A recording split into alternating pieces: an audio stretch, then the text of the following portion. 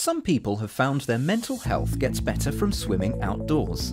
This might be in the sea, lakes or lidos, and the benefits can happen from just getting in the water. In this study, we want to find out if outdoor swimming does help to reduce symptoms of depression.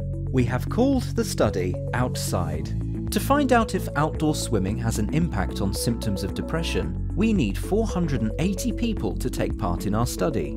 After people have agreed to take part, they will be randomly put in either the intervention group or the control group. The people in the intervention group will be offered an 8-session outside swimming course during the study. The people in the control group will still be offered the same swimming course, but not until the end of the study. All the courses will be in groups of no more than 10 people.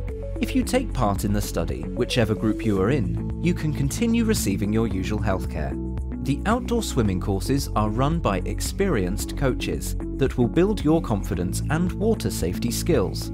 All participants will need to complete questionnaires about their mental health during the study. These will be collected at the beginning, after the first 8 to 10 weeks, and again 6 months later. The group doing the swim course will also be asked to keep a diary about what it felt like taking part in the swim course and whether they experienced any changes with their mental health.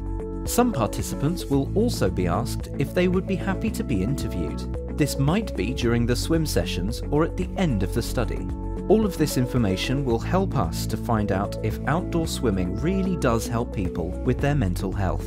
This study is sponsored by Sussex Partnership NHS Foundation Trust.